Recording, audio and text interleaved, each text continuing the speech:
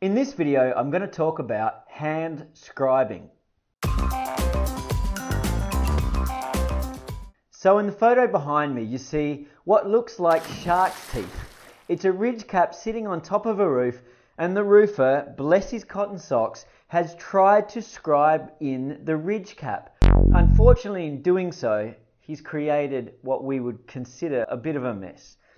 In the next shot, you see how it should look. Hand scribing should be cut in to fill in the shape of the corrugation. Any scribing that is looking like shark's teeth is incorrect.